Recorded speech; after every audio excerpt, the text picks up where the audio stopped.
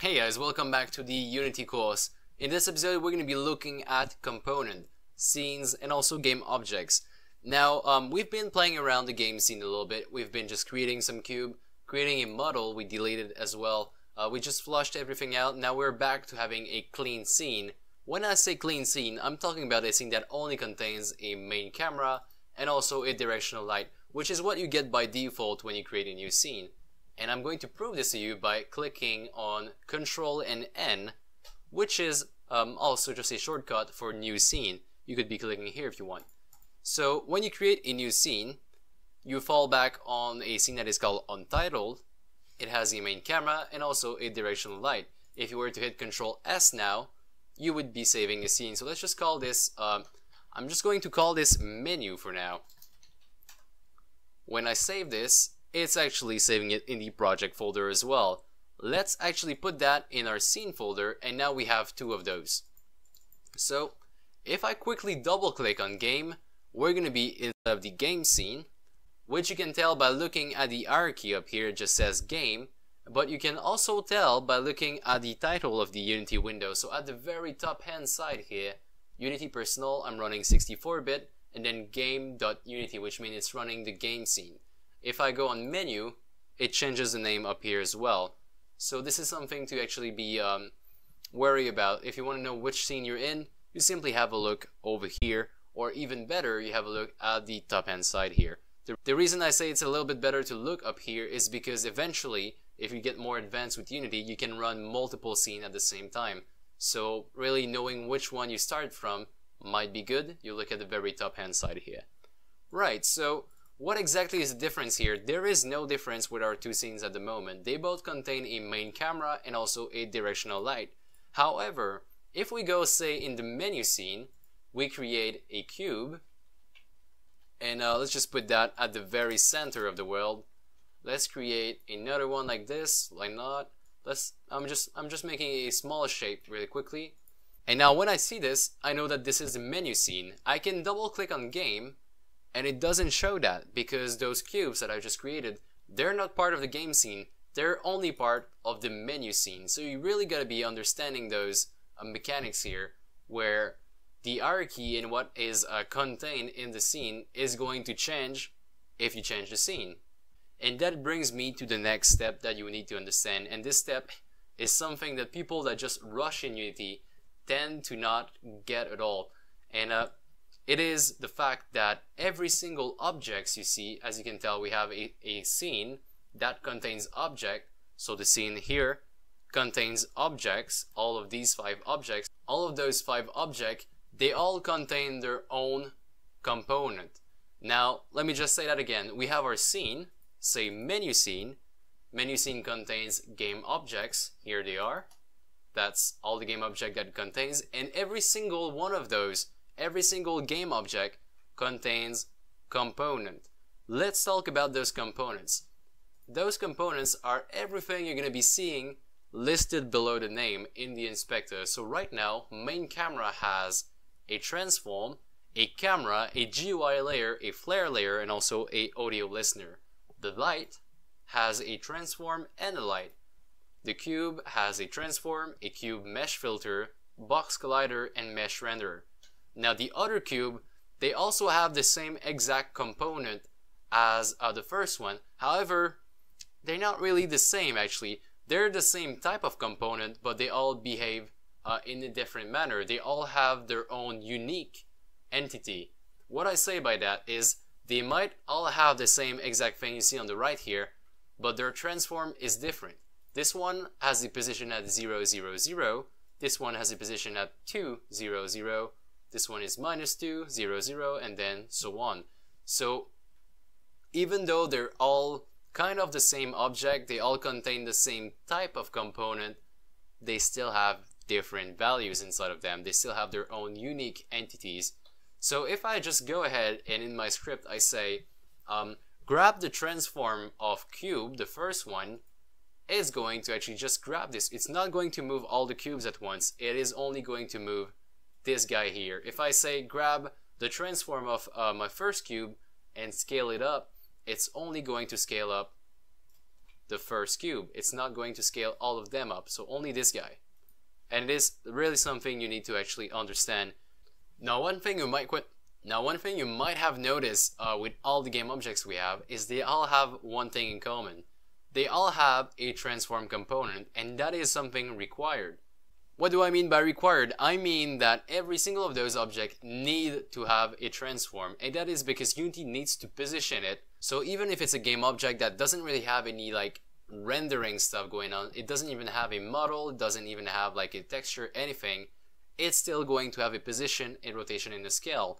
And I can prove this by going at the very top side here, create a empty game object, and that's basically just a empty game object. As you can tell, it's nothing here. I'm not even able to select it, but if I click here, it has a position and I can still move it around. So I've created an empty game object, but it still has a transform component that I can move around. I can even scale up if I wish. It does nothing because it's not actually just, it's not scaling up a mesh. It's not really doing anything. It can simply just stay there and do its thing. Now, empty game object is going to be really useful a little bit later on. You're going to see why. It's because we can actually add components to every object. Let's have a quick look at, say, the directional light here. It's a simple transform, and it has something that we call light here. It's a light component. Now, if I go back to my empty game object really quickly, I start from fresh game object like this. It has a position of 0, 0, 0. I can do add component and manually add a light to it. Now there is a lot of components you're going to be seeing in Unity. There is just a tons of them. But if we go under rendering, say light, we now have the exact same thing as this. Now they look different in the icon, and that is because this one is directional by default. But as you can tell, we have the very same thing. And we've created this one from scratch. So the only difference they have is a few settings down here that decides, I think, what type of shadow you're using. So there is two objects with the same type of component, but they have different components by themselves. They have different values. They are basically unique. And you could be creating every single object you see here is at the base of it, it's just a simple empty game object. If we just go on our cube, we remove the mesh filter, we remove the mesh renderer. Oh, as you can tell, it's now gone. We can't really see the mesh, but we can still see the collider. And say we remove that as well, we end up with an empty game object. So everything is just made out of game object. And now something I'd like you to know as well is that we can create components. So as you can tell, there was a light was just emitting some light, I guess. There is some collider, it's actually just used in the physics calculation. There is a mesh renderer which just tells the engine to render the object. But there's also other components you could add, and you can actually create them. Let's have a look at our script that we've created in the last episode. Our script is called rotate. What you can do is actually take it and put it in the list right here. And now it adds up as a component. Now this is what makes Unity exciting. This is where you actually start to run your code. This is where you have your custom logic coming in. It's when you create some component for your game object. Right now our script doesn't really do anything. That's just the base text we get by default. If you have a look here on the inspector, that is what we got by default when we create our script. Nothing really happens here. I'm simply going to type in the line of code. You don't have to remember what I'm doing here. But I'm simply going to do a transform, say rotate on the y-axis. So up times 90 the delta time. Okay, so I'm basically just writing down a line. So our component has an effect on our cube. So let's have a look here. I have a cube. I'm going to just leave it hang in there. So right, there's nothing going on in that cube. It's just a normal cube. We don't have an additional component on it. If I press on play by clicking the little play button here or Control P, this is my game scene. Really boring stuff. Nothing happens. That is my game right now, right? Now what is going to happen is I'm going to duplicate this guy. Why not just put him like that? Now what I'm going to do is I'm going to select my middle cubes, the one in the middle, and I'm going to add my rotate component to it simply by drag and dropping it like this, or you can also drag and drop it directly in the scene on this guy. As you can tell, the first cube has those 5 component, and the 2 others, they only have 4. So all the same one that this one has, but not the rotate component. If I was to play this now, as you can tell, there is one right here. My game is playing right now, I'm in the scene view.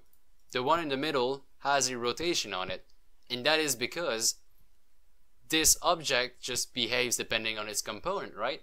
Now this one doesn't have a rotate component, so it's not really allowed to rotate. Nobody's telling him to rotate. Now while the game is playing, I'm going to take this, the rotate script, and just drag and drop it on top of my object.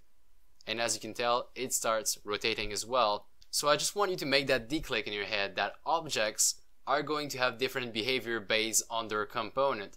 Now, even though they're all cubes at the base, and we even copied them, like from the first one to the second one, they're all copies.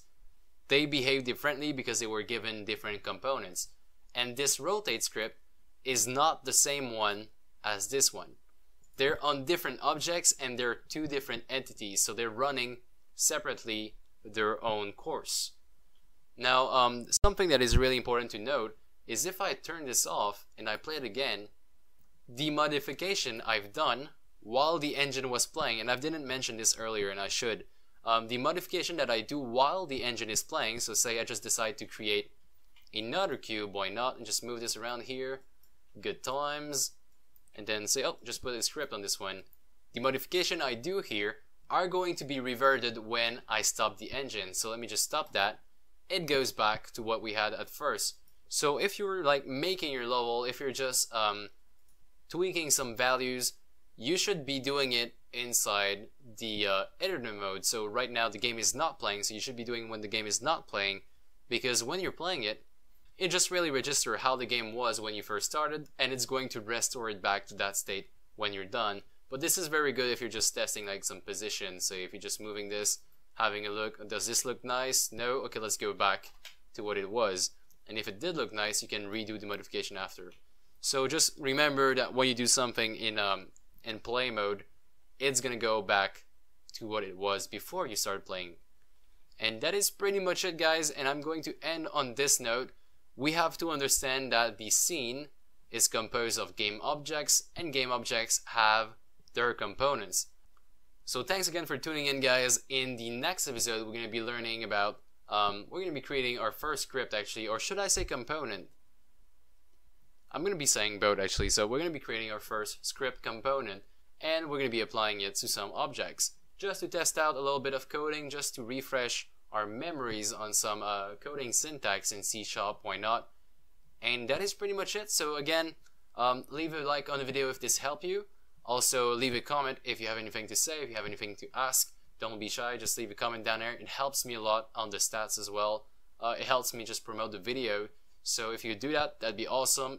Else, you can check out the Patreon page if you wish to support me. Subscribe to the channel, that's always appreciated. And I will be seeing you guys in the next episode.